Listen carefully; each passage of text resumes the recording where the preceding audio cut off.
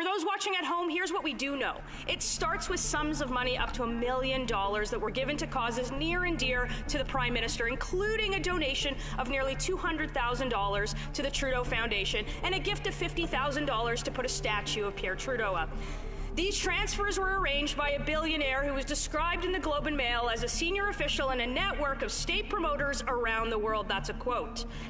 He appeared at Liberal Party fundraisers in the intimate presence of the Prime Minister and according to sources, was reimbursed for his activities from the Communist Party in Beijing.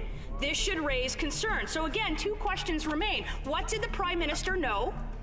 And when did he know about it? And again, the NDP have a choice to make today. Today they have a simple choice. Do they want to know, or will they vote for this Prime Minister's continued cover-up?